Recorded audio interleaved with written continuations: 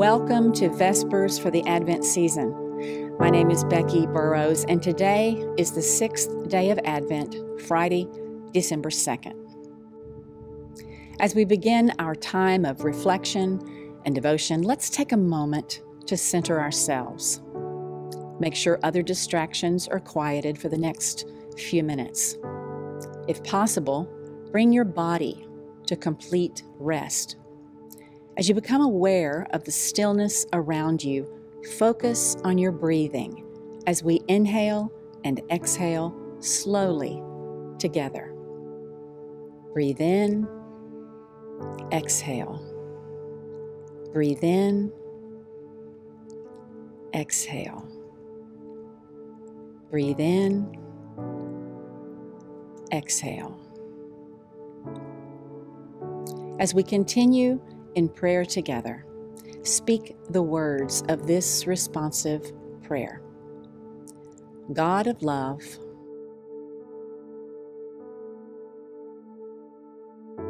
Christ of hope,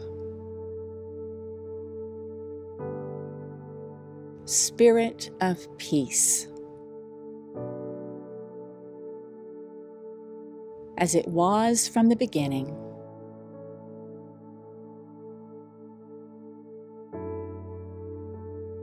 Amen. For the next few moments, let's dwell in God's Word. Our reading today comes from the 130th Psalm. I will read the passage through 3 times, each time with a different way for you to experience the Scripture. Hear the Word of God. Out of the depths I cry to you, O Lord. Lord, hear my voice. Let your ears be attentive to the voice of my supplications.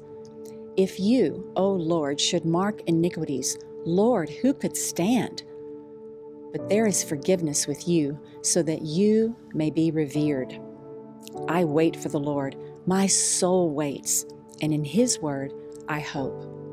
My soul waits for the Lord, more than those who watch for the morning. More than those who watch for the morning. O Israel, hope in the Lord. For with the Lord there is steadfast love, and with him is great power to redeem. It is he who will redeem Israel from all its iniquities. As we read through the second time, take notice of what word or phrase stands out to you and hold on to it. If you would like to write down your reflections or tell someone else your findings, feel free to pause the video after this second reading.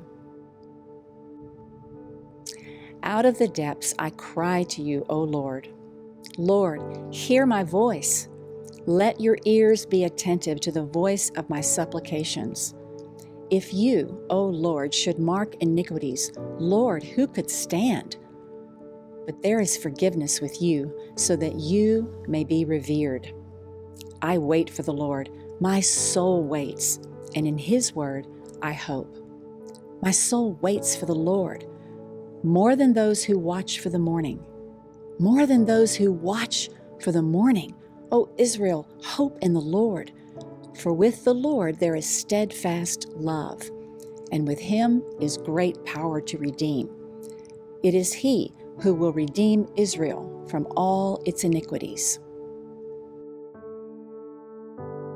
If a word or phrase caught your attention, what, if anything, do you sense God saying to you about the hope that Advent brings?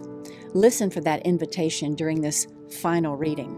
If you would like to write your reflections down or tell someone else your findings, feel free to pause the video after this third reading. Out of the depths I cry to you, O Lord. Lord, hear my voice. Let your ears be attentive to the voice of my supplications. If you, O Lord, should mark iniquities, Lord, who could stand? But there is forgiveness with you, so that you may be revered. I wait for the Lord. My soul waits, and in his word I hope. My soul waits for the Lord, more than those who watch for the morning. More than those who watch for the morning. O Israel, hope in the Lord.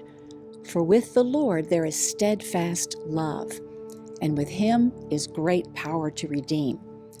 It is he who will redeem Israel from all its iniquities.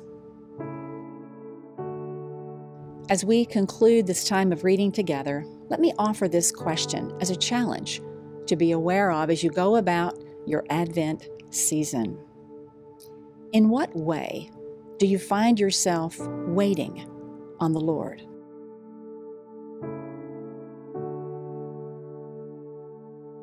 Where can you find hope in the waiting? Thank you. Thank you for spending this time with us today. And as you continue this week, may the hope of the Advent resound in every part of your life. If you will, speak these words with me as we conclude. Lord of hosts, who breathed the words of creation and spoke the word of the incarnation, ignite our imaginations. Fill us with awe and wonder. Prepare the way for the Messiah, within and without. For unto us a child is born. Unto us Emmanuel is given.